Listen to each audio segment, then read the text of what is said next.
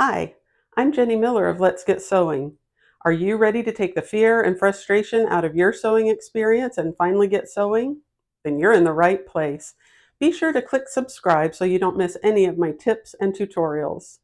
And check out the caption too. There's a link to my website where you can find out more about my course, Conquer Your Sewing Machine, and future courses that I have coming. And now, let's get sewing.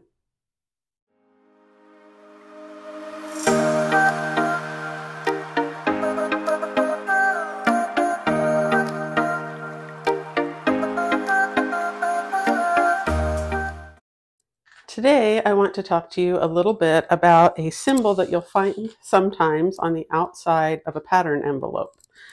And that is this gauge right here. This line is often seen on a pattern envelope when the pattern is designed to be used with knits. And it is a stretch gauge. This is how you determine if the fabric that you have chosen for your project has enough stretch to work effectively and fit effectively with the pattern. So you see on here two arrows. Those indicate the direction that you're going to stretch your fabric.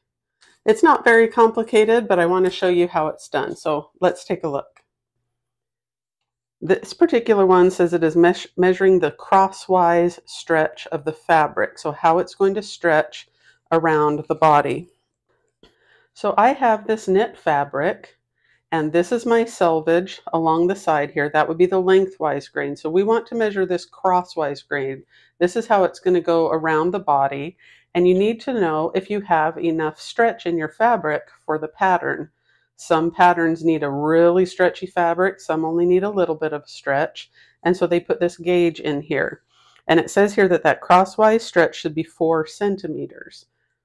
What that is referring to is if you just take a section of your fabric on this crosswise grain, you're going to pinch it right here at this end of the guide, and right here at this first arrow.